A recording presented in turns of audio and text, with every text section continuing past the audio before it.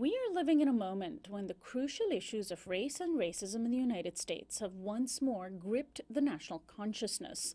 As unarmed African Americans are gunned down by police and white vigilantes, by police and white vigilantes with few, if any, consequences, the need for a serious reckoning is absolutely urgent. Black lives do matter, and while the insistence of that message is perhaps being heard, the question remains, what is being done about it?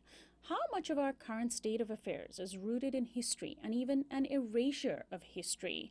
Well, joining me to discuss those questions is my guest, Randall Robinson. He's a professor of law at Pennsylvania State School and Law School and is the creator, co-producer, and host of the public television human rights series World on Trial. He's also the founder of Trans Africa.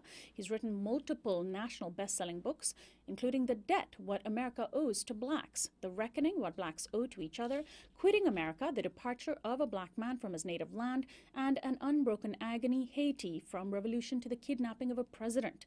His latest book is a historical novel called Makeda, about a young black man coming of age during the civil rights movement and the spiritual connection he has to his grandmother.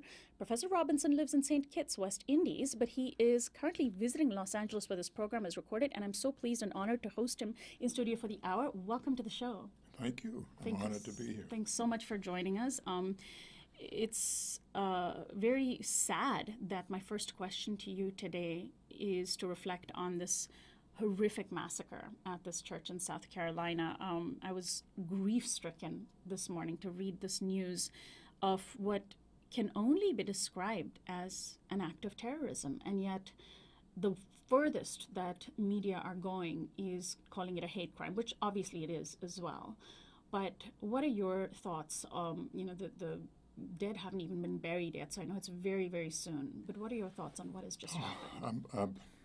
When I read the story in the New York Times this morning, I was almost speechless. I didn't know how to respond, how to put my arms around what had happened. And I recalled a discussion I had just a few years ago after President Obama was elected from a publisher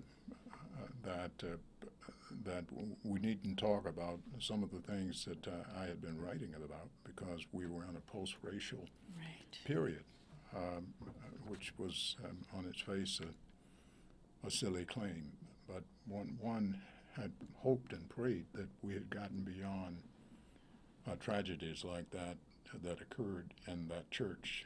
The church founded with others by Denmark Vesey, who was executed for the slave revolt that he helped to stage. And now to see this happen in 2015 is simply shocking, and we're all grief-stricken. But in the last analysis, the question is, what do we do about it? How do we respond to it?